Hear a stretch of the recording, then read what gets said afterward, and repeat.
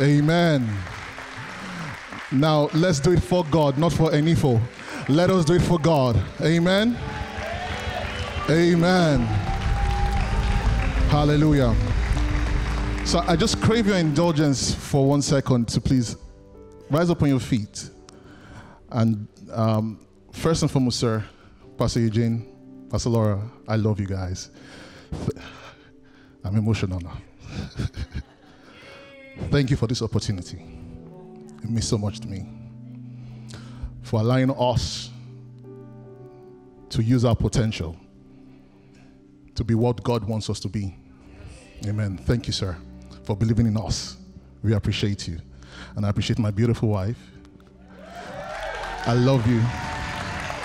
Thank you for being the best partner in the world. We're going to do something different. The Holy Spirit told me this while I was preparing on Thursday. Struggled with these actually, but he said we should do a 3 minutes time of worship. And what we're going to do, we're going to worship God. And this is what's going to happen. We're calling his names. And whatever those names mean to you is going to answer for you. If you need God to provide for you, he's Jehovah Jireh. If you need God to heal your body, he's Jehovah Rapha. If you need him to just be God, he's Jehovah Elohim. So we're going to worship Yahweh, Rapha, Elohim, Shaddai. He's going to manifest here. See, there is nothing, I'm a witness to it, nothing is impossible for God. I don't care what the doctor said. Listen, there's a name.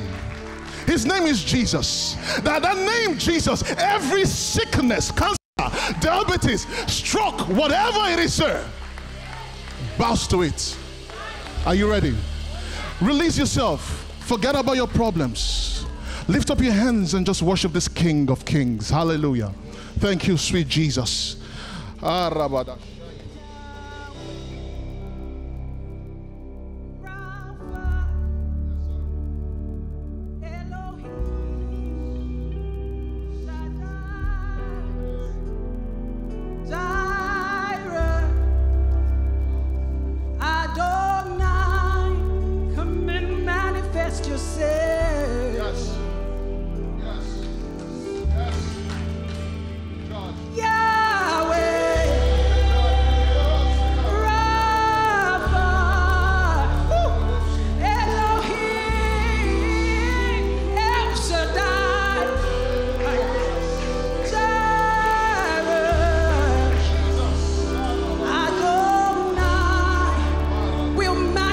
Himself in you and you and you.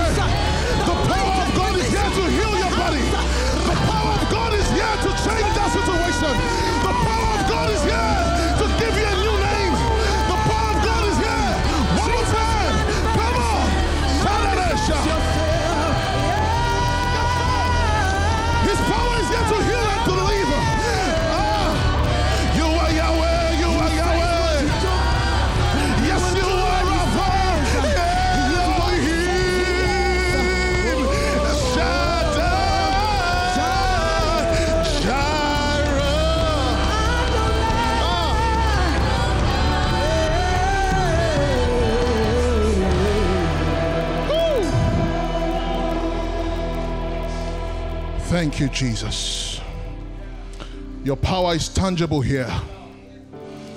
This is an atmosphere where anything can happen. Once you plug your faith, listen, every day is God's day. The day you believe is your day. Did you get that? Every day is God's day. The day you step into faith is your day. This morning, I want you to step into faith, because anything, listen, Holy Spirit, thank you. I'll give you this testimony, then we'll sit down. A young man back in Nigeria got shot in 2007. They had to put an iron, whatever it is, an implant, a steel implant in his elbow. And he carried it for years. This man one Saturday morning went out to preach the gospel. Jesus love you. Jesus love you. Jesus love you. Went back to prepare for service for Sunday. He heard Jesus say, go to sleep. I want to do an operation on you. Listen, I'm not telling you what they said. I saw this implant myself with my 2 eyes. He woke up after a few hours. The steel implant by his bedside. No surgery. Nothing done. That is the power of God inside you, sir. It's that same power that is here right now. No surgery, nothing. I saw that implant with my 2 eyes. I have seen God. It's that same God that is in you, sir. It's that same God that is in you, ma. All right, let me preach. Thank you, Jesus. Father, Shabada. Heavenly Father, we thank you. Woo! Your glory is here. The impossible is happening already. Hallelujah. In case you get your healing where you are, scream. Don't worry. This is in his presence there's liberty. Let us know. In case something happens to your body, let us know. Distract us, no problem. Because his power is here to heal and to deliver. Are you ready? Father, Lord in heaven, you said we should do this, and we know you are here. Do what only you can do, and only you will get the glory. Not me, not Pastor Eugene, no man, but only you, Jesus, will get the glory. Speak to our hearts. Let faith come alive as the word comes forth. Let it enter our spirit, man, and let it come alive in the name of Jesus. Amen. Have your seats. Put your hands together for Jesus and have your seats. Are you ready? Okay. You want me to read my bio? I'm seeing my bio up there. Okay. Enifo serves on the tech team. Okay, it is gone. Hallelujah. All right. We've been studying the book of Matthew for some time, from the beginning of the year, actually. Amazing. You know what I love about this church? We believe this word. You know, everything talks about on this altar is backed up by this. Not just somebody's big idea, but what God's word is. So we've studied the book of Matthew. And last week, powerful sermon. Jesus went about doing good, doing what he knows how to do best, healing the sick. 3 major miracles we talked about last week. And here he is, he's tired. Let's read Matthew 8, 23 to 27. That's our text. It says, they all got into a boat and began to cross over to the other side of the lake. And Jesus, exhausted, fell asleep. Suddenly a violent storm developed with waves so high the boat was about to be swamped. Yet, Jesus continued to sleep. Can you say what it is? Go back to that verse. I want everybody to see that word. Go back. Yet Jesus continued to sleep what?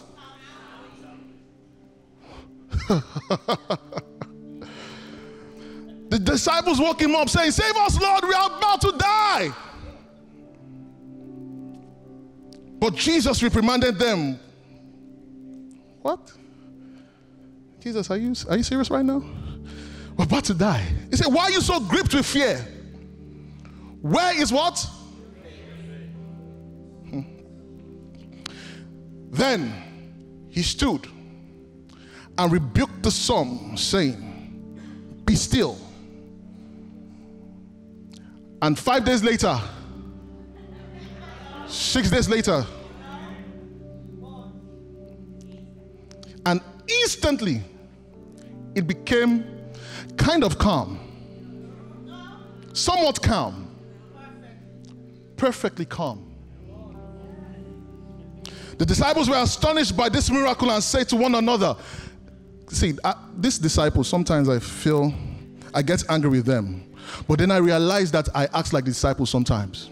For crying out loud, I was just with this man that healed the leper. I was just with this man that did some crazy stuff. And not up to, the same instant we entered the boat. And I'm like, wow, even the waves obey him. Does it remind you of yourself? Does that remind you of yourself?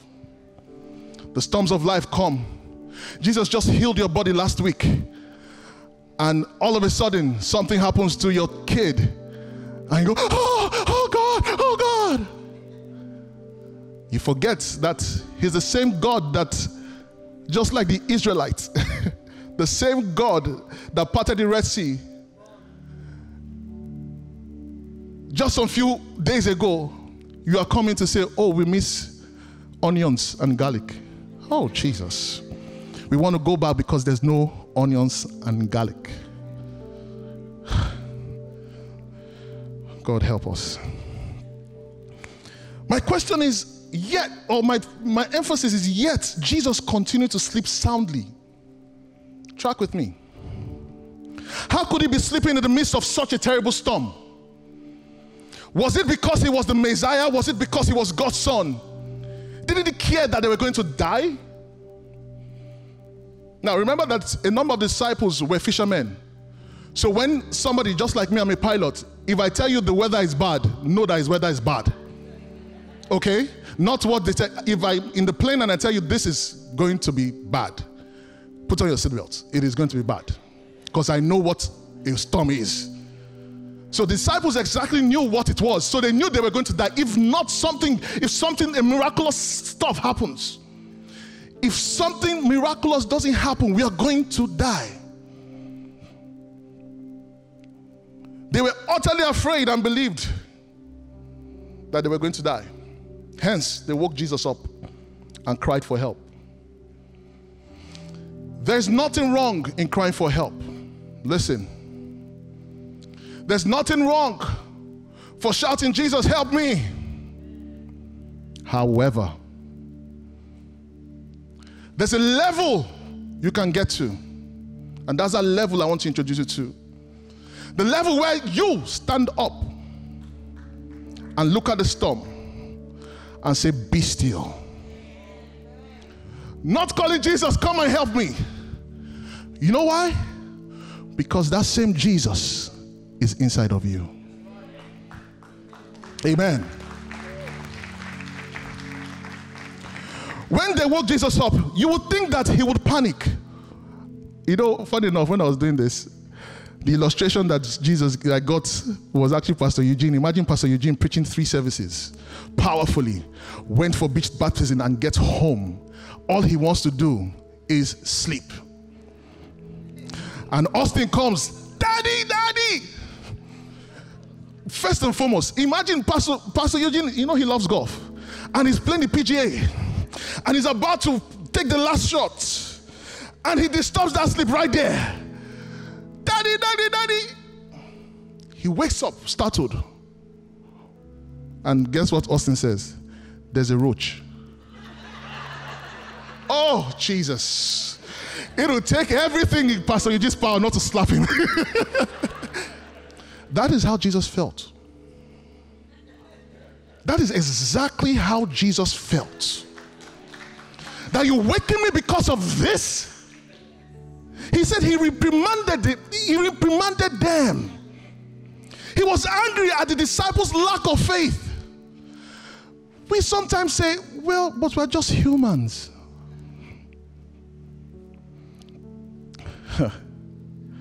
They obviously didn't know who they had in the boat. They obviously didn't know who they were because of who they had in the boat.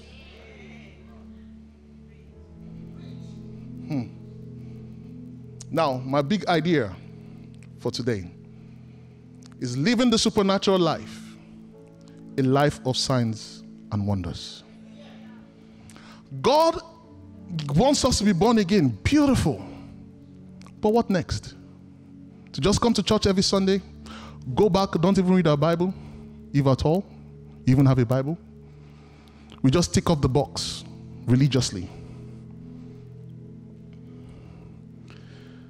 As a believer, I want to ask you this question.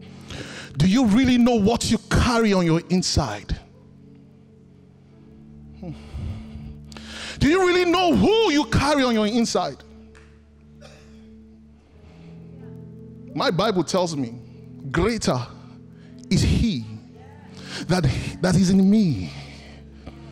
It's not a figment of imagination. It is real. Greater. The Bible says, Christ in me, the hope of glory. Do you know what that Christ means? The Christ means the anointed one and his anointing. The anointed one and his anointing is in me. Whoo! I feel like jumping. Hey!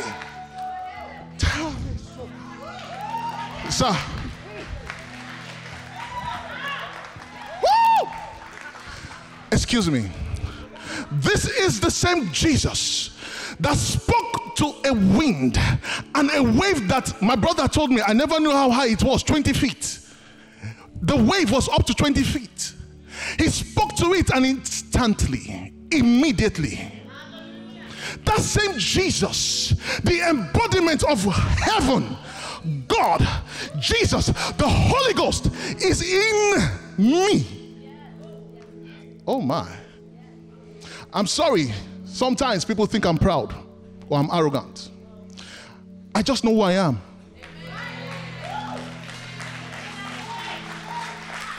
I just know who I am. I know who is on my inside.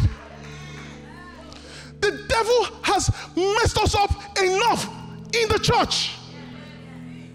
We are not supposed to suffer what the other people suffer. Sickness has taken so much on us. I get angry when I see sickness. I get angry when I see poverty. Because Jesus died on the cross of Calvary for all these things to go. So why is it are we wasting what Jesus did on the cross of Calvary? It feels like everything Jesus did was just a mere Bible story. But I remember God told me one time in 2010, He said, Enifo, a lot of you Christians will come to heaven and do like this. You mean this thing was available to me on earth and I did not use it? When you get to heaven, you'll see what you have made up with. What is inside you? The stuff you got inside you. Shamande. Okay.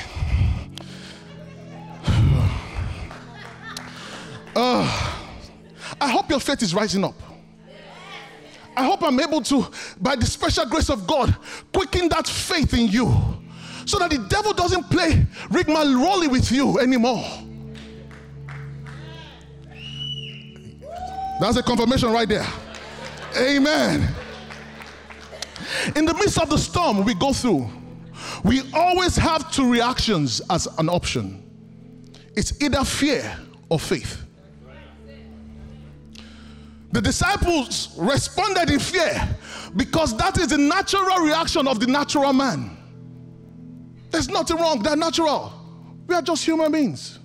But Jesus responded in faith because his natural reaction is of a supernatural man. When we recognize that when God made man, he said these words. He made him in his image and his likeness. Genesis 1:26.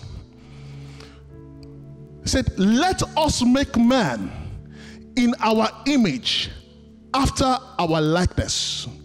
What does that mean? A goat gives birth to a goat. A lion gives birth to a lion. Jehovah God gives birth to what? Don't be scared to say it.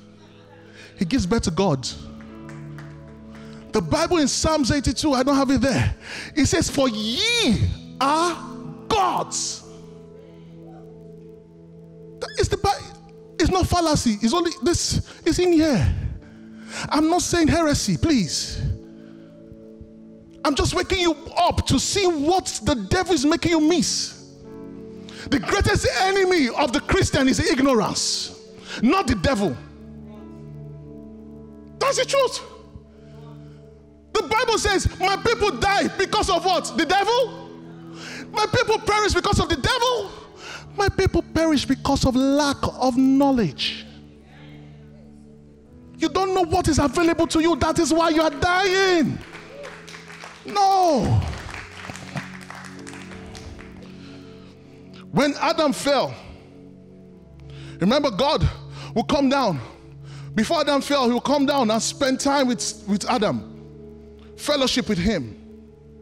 But when Adam fell, he lost his supernaturality. So what did God do? He set up a rescue plan via his son Jesus, who became the second Adam, to restore us back to what the initial plan was of our supernaturality. So when we take Jesus in and accept him as our Lord and Savior, this is what it says. John 3 verse 6 says, that which is born of the flesh is flesh, and that which is born of the Spirit is spirit. So when you give your life to Jesus, that is why Jesus was telling Nicodemus in the scripture in John chapter 3. He said, you have to be born again. And Nicodemus was trying to say, should I go back to my mother's womb? He said, no. When you accept me as your master, when you open the heart of the door of your heart to me, I step in, and then all things, the old nature, the nature of sin is removed. The nature of God comes in. And guess what that makes you? Supernatural.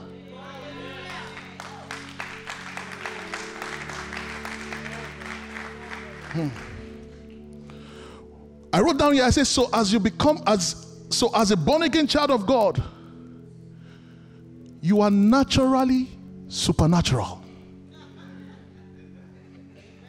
That's your nature. Just the way Jesus was. Oh, thank you, Jesus. The supernatural becomes your nature.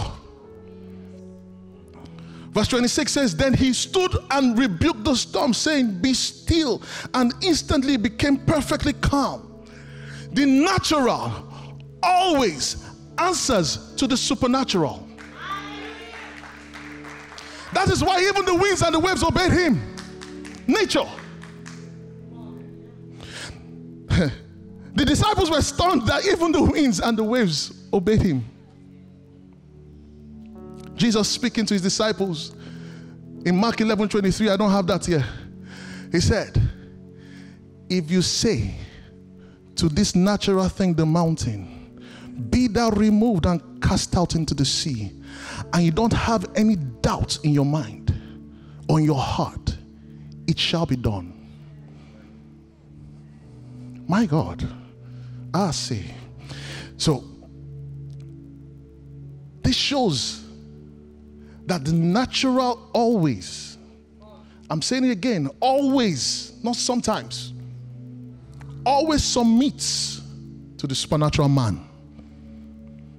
Because the supernatural man walks by faith and not by sight or by feelings. I want you to get this. If I don't say another thing, get this. Jesus was sent as a prototype to the earth, 100% human, to to show us how to live the supernatural life. The reason Jesus came, 100% human. He was 100% God, 100% human. He came to show us what it meant when God created us in the beginning. He came as the second Adam. So now he came to restore us to what our supernatural nature is and to show us the road on how to go and how to leave this earth as a supernatural man. Therefore, as a child of God, we can live life on earth the way Jesus lived. A life full of signs and wonders. Let me shock you. Signs and wonders is not for believers. Jesus never healed the sick and said, wow, ooh, I just healed that boy. No. It was natural for him. He did not go dancing and saying, I healed that guy. But yet Jesus said when he was going, he said, these are the signs that shall follow them that believe. They shall lay their hands on the sick and they shall recover. They shall eat poison and nothing will happen to them. Even the serpents will bite them and nothing will happen to them. That is who we are in Christ Jesus.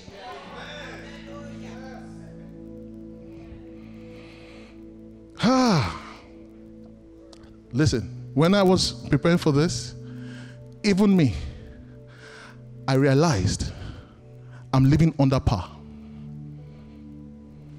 I'm not living close to the potential that I have in Christ Jesus. That's why Jesus said in John 14 verse 12, he said, I tell you this timeless truth. The person who follows me in faith, believing in me, will do the same mighty miracles that I do. He did not stop there.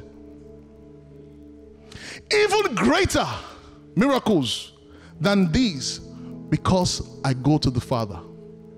So what Jesus did was, I'm going, you guys represent me, take over. I'm done, you take over. Everything you see Jesus do, including walking on water, you can do it. It's not blasphemy. Is that not what? Okay, put that scripture back again. I want everybody to use their mouths to say it. Do you believe the Bible? Okay, let us read it together. 1, 2, go. I tell you this timeless truth. The person who follows me in faith, believing me, will do the same mighty miracles that I do. Even greater miracles than these, because I go to be with my... Says Jesus, not Enifo. You want to believe it? Good for you. You don't want to believe it? Okay. But I choose to believe it. I choose to believe it because I get so angry that I hate, see, this young man, I hate the devil so much. And everything that looks like him. It annoys me. I hate it with a passion. When I see people suffering, I say, oh, I wish you can get this. Especially believers.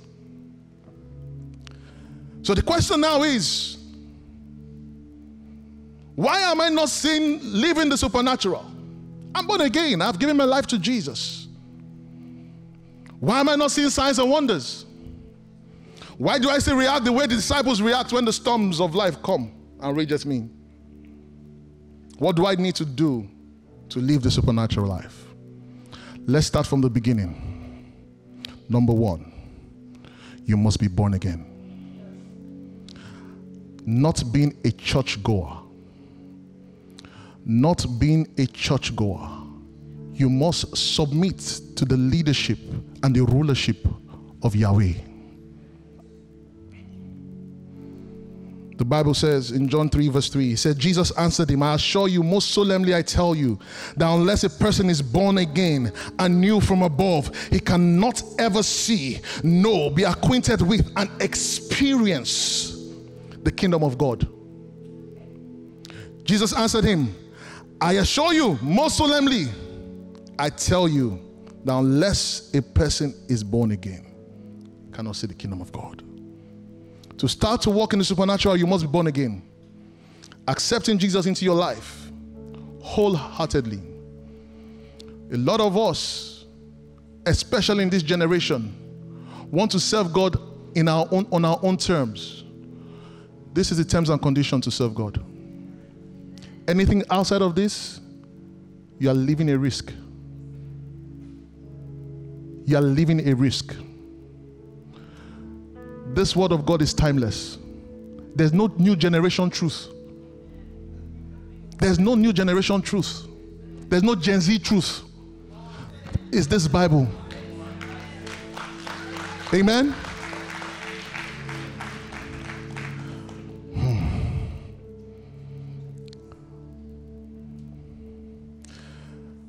When you make Jesus the Lord of your life, you are translated from the kingdom of darkness to the kingdom of light.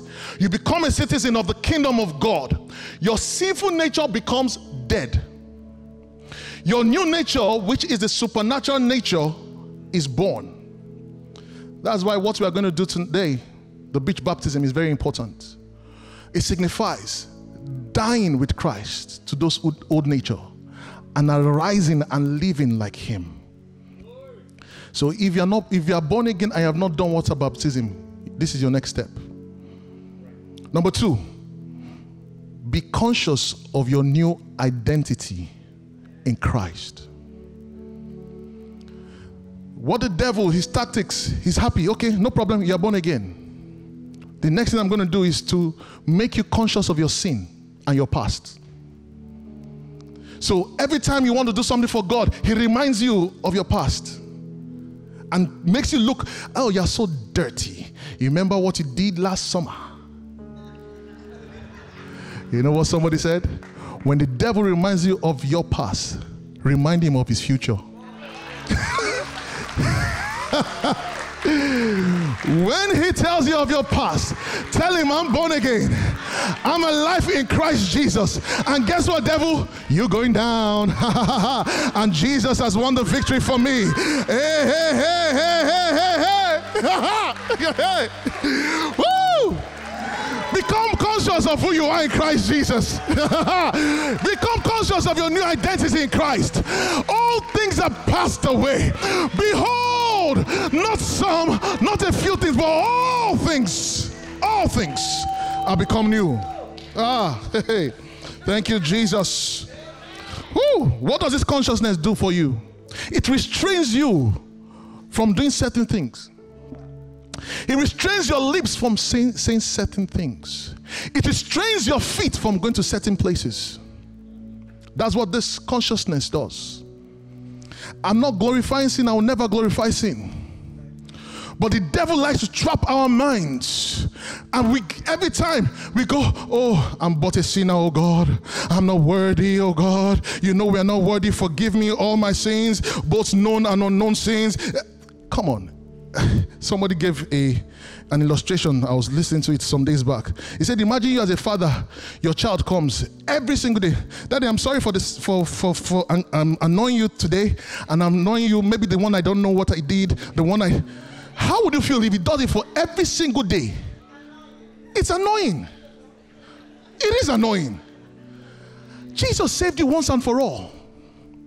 Thank you. Jesus saved you once and for all.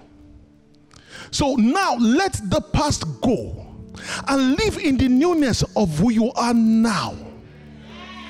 Amen? Number 3. Okay, before we go to number 3, I want to say this. Jesus walked this earth. Now, this consciousness also helps you to walk in the authority that is given to you as a child of God. You will live knowing you carry what you carry on your inside. You know that the full Godhead is inside you. Jesus walks with this consciousness. That is why nothing could face Jesus. Not even 5,000 people, hungry people looking for food. He knew what to do every single time. Number 3, I rushed through the rest because these are important points. I remember when I wanted to use this word the first time I spoke. Like, don't use this word, but today I'm going to use it. Study God's word. Listen, how would you know what is available to you if you don't read this? How would you get cure of the sickness of ignorance if you don't use this? How would you know you're healed if you don't know that he paid the price? How would you know that you're rich? Jesus became poor so that Enifo, my name is there, check it. Enifo can become rich. Check it out. Yes, it's right there. If you don't believe it, go check. Enifo standard version. For you to actually know the greater one inside of you and all that is available to you, you have to take time. Time. The devil has done a great job in making even believers B-U-S-Y. Busy. Busy being under Satan's yoke. He has done a great job in making sure that you don't have time to study. So all we do, we are okay in the morning. Well, I have Bible on my phone, I'll just play it while I'm driving. That's okay. No, sir. It doesn't work that way. I just finished my master's. I cannot do my master's like that. I had to sit down on my laptop and research. To become, I have a master's degree in aeronautics. I had to study. I have a bachelor's in mechanical engineering. I have to study. Not on the go. Not on the go. Take time to study God's word. Number 4, spend time in prayer. Prayer is the life of a believer. One day God told me last year, this is something personal. You don't have to do it. But he said, I want you to sacrifice time for me. Wake up every day 5 a.m. and pray for 1 hour. I said, to say what? What am I saying for 1 hour?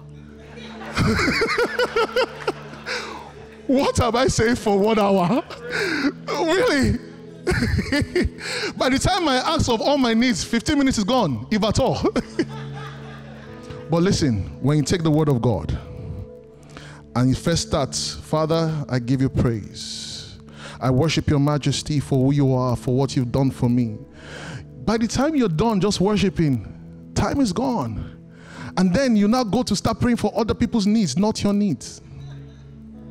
That was a secret God gave me. When I'm looking for something in my life, I pray for it for other people. Spend time in prayer. Spend time praying in the Holy Ghost. That's something that is not common. There's a lot of back and forth about it. But Jesus said in Mark chapter 16, where he said, these are the signs that shall follow them. They shall speak in other tongues. It's the word of God. You can argue with the word of God. That's on you. But spend time praying in the Holy Ghost. Number 5, the one that the Western world hates the most. You need to fast. Fasting is not a suggestion. In fact, it was when I came to the United States that I heard for the first time what Daniel fast is. Back home, we don't know what Daniel fast is. Oh, right from 5 years old, I started fasting. You fast till 6 o'clock.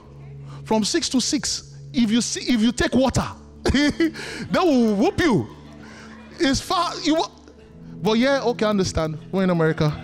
You got to do it. I think Pastor said the same thing. I think that Daniel fast is even harder because by the time you meal prep, you're thinking of the healthy food you want to eat, and it's more expensive.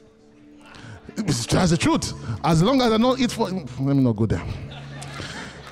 Fasting deprives the natural to enhance the supernatural. Fasting is not a suggestion, but an expectation as a believer. Jesus in Matthew 6:16 said, when you fast, not if you fast. Matthew 17 verse 19 to 20, Jesus talking to disciples said, why couldn't we cast this demon out? A lot of people take that out of context, that, oh, it's because this goeth by fasting and prayer. Listen, fasting does not make the name of Jesus more powerful. Neither does it make God's power stronger. Rather, it helps kill unbelief in your heart and increase our faith in the power of Jesus. Fasting weakens our flesh and its desires and elevates and strengthens our spirit.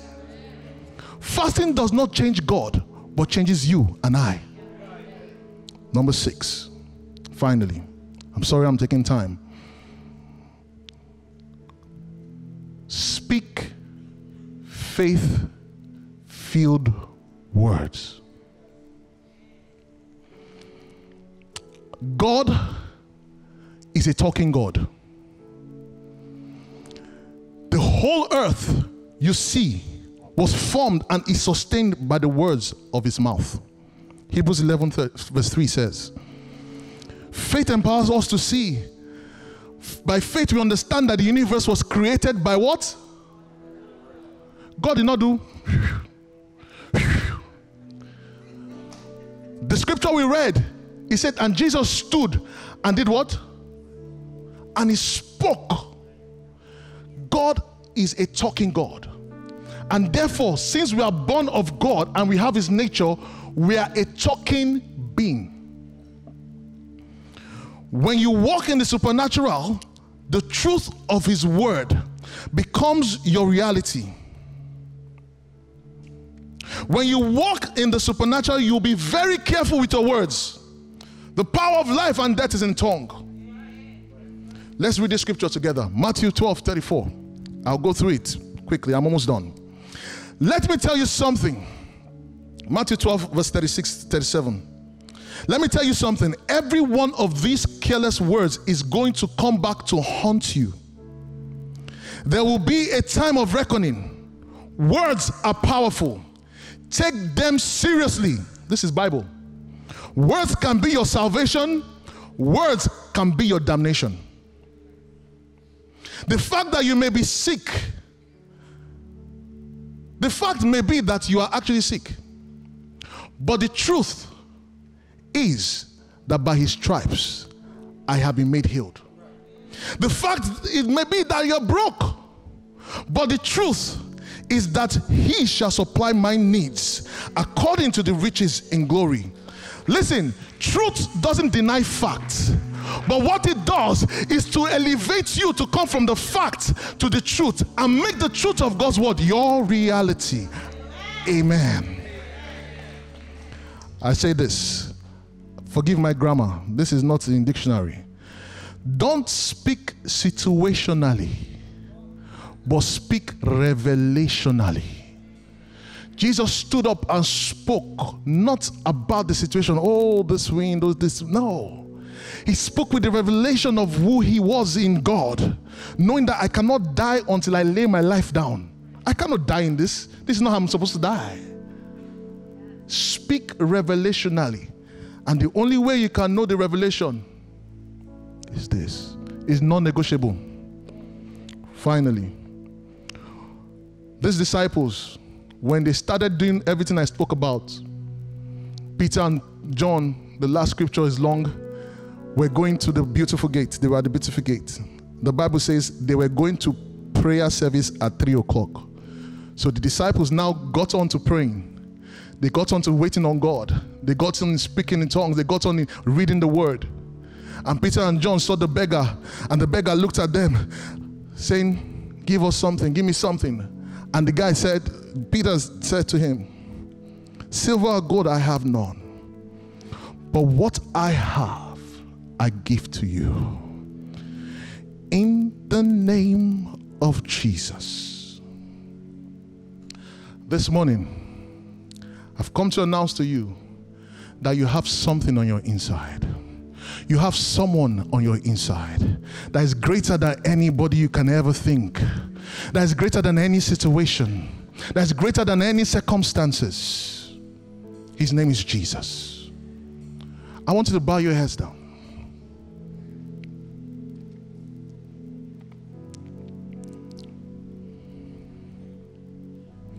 When you walk this earth with the consciousness of your supernatural nature, Signs and wonders become your own nature. Say these words after me. I am supernaturally natural. Say it with some faith. I am supernaturally natural and naturally supernatural. The question I want to ask this morning, are you born again? Because that's where we start. Have you fully committed to the authority and the lordship of Jesus? Or are you just living life the way you please? I want you to answer this question in your heart. If the trumpet sounds this very minute, are you 100% sure you are going to heaven? Jesus is saying, I stand at the door of your heart and I'm knocking. If you decide to open, I will come in and dwell and dine with you like a friend. I'm asking this question and you want to be honest. The truth is, if you are not saved, you are not safe. A life without Christ is a life full of crises. If you want to be born again, if you want to give your life to Jesus this very minute, I ask you, please, forget the shame. Raise your hand up, please. If you want this same Jesus that I'm talking about to come into your life so that you can start to walk the supernatural walk, lift up your hands. If you want Jesus to do it boldly, don't be ashamed. Raise up your hand. He wants to save you. He wants you to live this life in the fullness of his power. Say this prayer after me. Thank you for that hand. Lift that hand lifted up. Father, I come to you and I open the door of my heart. I ask you to forgive me all my sins. Wash me clean by your blood of your Son Jesus Christ. I accept him today as the Lord of my life. I submit to his lordship. I ask you, oh God, take over my life. In Jesus' name, amen.